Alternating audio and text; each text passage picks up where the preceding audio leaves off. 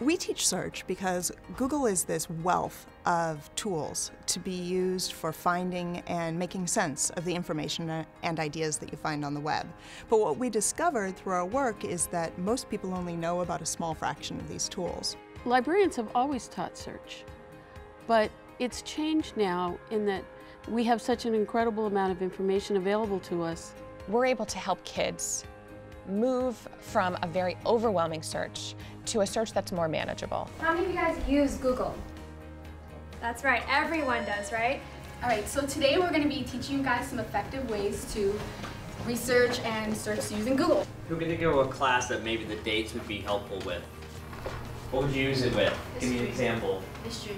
History, how? So like if you don't know the name of it, you can find it with the time.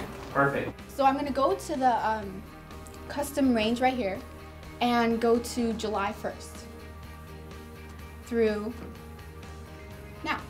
And what this is going to do is it's going to give me all of the articles and all the information from July 1st to now. Technology has totally transformed our job. We used to deal primarily with print, and now our students need to be literate in not only print, but they also need to be visually literate. Let's say we want to see like an action shot from like a game or maybe the field. So what color would you primarily see like an action shot? So it's probably going to be green because they're on the field, right? So we can go down here and click green. So now we can see action shots of people on the field.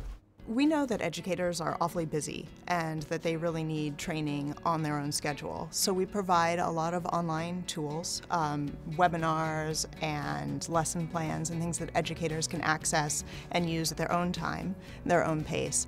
The new digital divide is those that are able to search and those that aren't able to search.